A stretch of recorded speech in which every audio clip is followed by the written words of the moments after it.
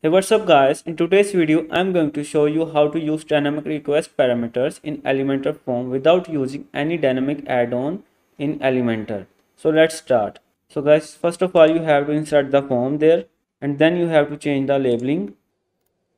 You have to change the placeholder, change it also date, and then you have to go to advanced and change it also there. You have to change it also there. Checkout,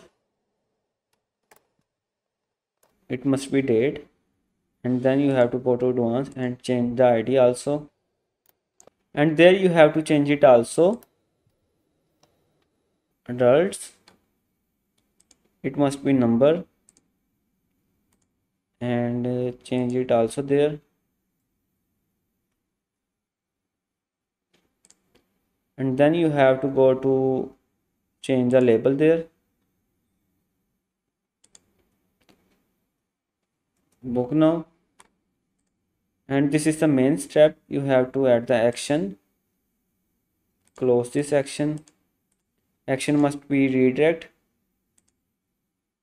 and go to redirect tab, just insert the link. You have to redirect findgap.com question mark, and then you have to give it parameter name check-in, and in the form you have to go to advanced, and then you have to copy the shortcode name,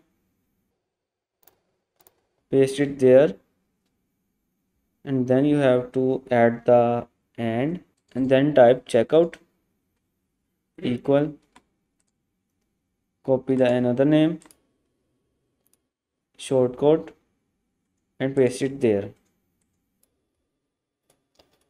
again, and paste it adults, copy the name shortcode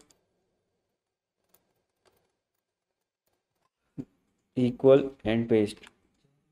I am going to update the form, refresh it, and I am going to select my dates, checkout date, and the adult, and I am going to click this button, and as you can see, it has redirect to another URL just with the same parameters, check-in, checkout, and adults, which I selected before.